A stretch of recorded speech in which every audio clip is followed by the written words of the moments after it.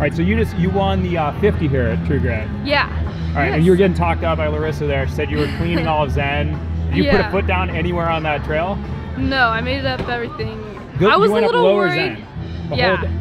I was worried. I wish I was there for that. and I was on a hardtail too, so I was worried I wasn't going to. At first, like in the pre-ride, I was like, oh, did I just get lucky? Like, did I just make it up that?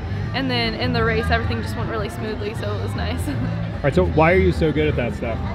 Well, since I'm out of Grand Junction, that's where I'm going to college at CMU, and all the riding there is super rocky. There's a trail system called Lunch Loops, and it's all just like that. So just like, it felt comfortable.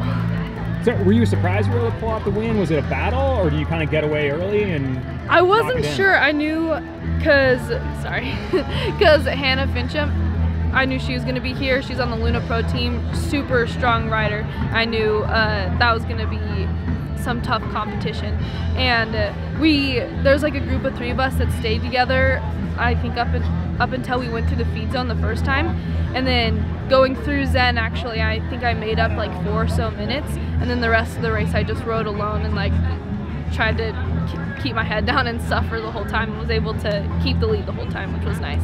Do you think like that Zen loop, like those 6 miles, do you think that was like the most definitive part of the course? I think if that wasn't there, the race might have gone a lot differently. So I liked that it was there. Do you do a lot of endurance stuff, or like how was racing 50 miles?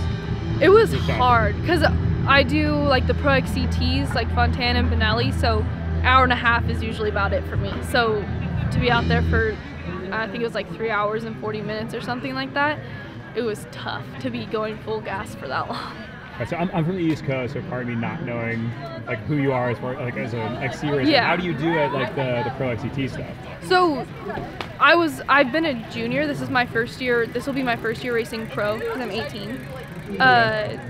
So in the high school league, which is where I started, I was state champion 3 years in a row and won the Nike League for varsity 2 years in a row.